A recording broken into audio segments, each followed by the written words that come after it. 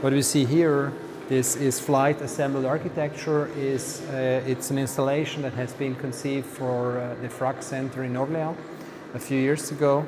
I think this is a real radical project because, I mean, it's the first installation, architectural installation that has really built with flying machines. So up to that point, this has never happened. So that you assemble, you know, architecture from flying robots. Could it be done? To what degree could it be done? How much can they lift? What precision do they have if they assemble elements? So there is something really realistic about it, and the moment when people saw this 6-meter high tower being installed by multiple collaborating robots being assembled, that was quite magical. And this is a speculative project. It's also this idea of building with flying machines triggered the fantasy of building actually an entire inhabitable city for 30,000 people as a 600-meter high tower. And this is now a 1:1000 scale model of this vertical city, which hopefully will be built in the future. The rock crane project is really a quest on sustainability.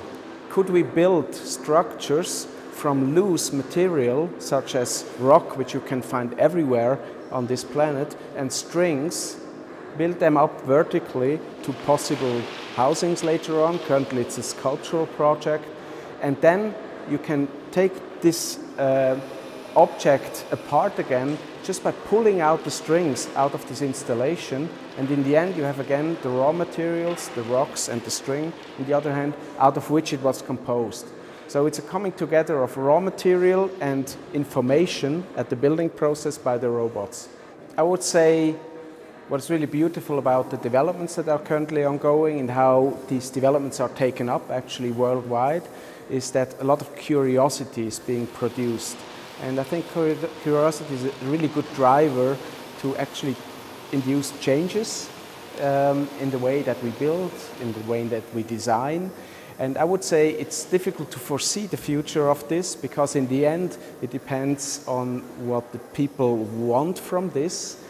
So if, like in this exhibition, you see new phenomena, etc., you get intrigued, I think this could also trigger new demands. So the next generation will ask for different things from architecture, possibly, than the current generation does. And hopefully we can help with those developments.